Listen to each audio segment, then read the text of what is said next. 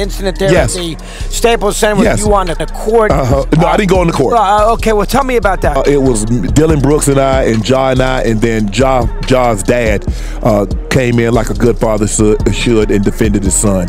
Mad Dog, in that situation, I forgot who I was. It was a situation that the temperature in the arena needed to be turned down.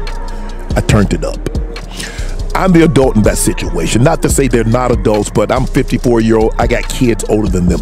So instead of escalating a situation, I should have de-escalated the situation. I should have just, man, y'all crazy, man. But the Lakers still gonna win this game. Laughed it off. But I escalated the situation, and I shouldn't have. And so for me, I preach responsibility and accountability. My thing was that once I realized what I had done, I didn't think the proper thing for me was to go on to social media and apologize.